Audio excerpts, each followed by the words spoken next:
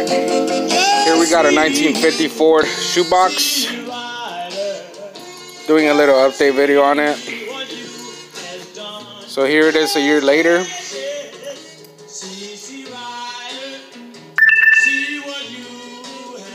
I did sand it all the way to bare metal.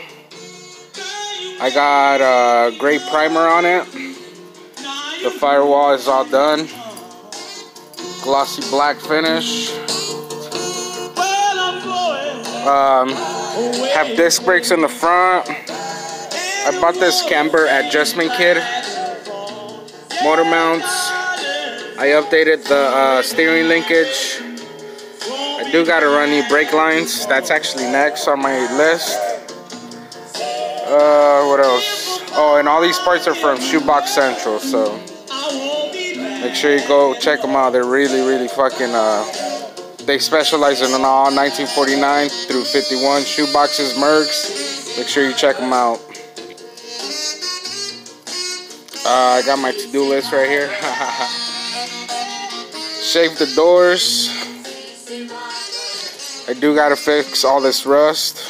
Get new panels for it. Shave the gas cap.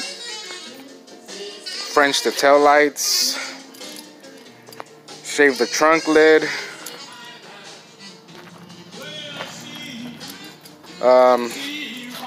This will have a chop, but in the future. Not anytime soon, but it will have a chop. I'm actually rocking the 1951 dash. Personally, I think it looks so much better and cleaner.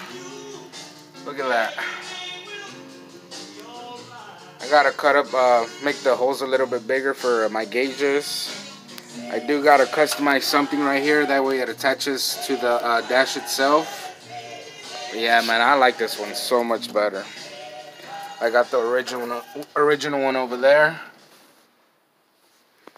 It was, I had it ready, but like I said, this one just looks so much cleaner.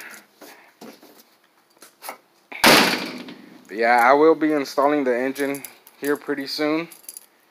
So, be on the lookout for that video. Alright. Peace.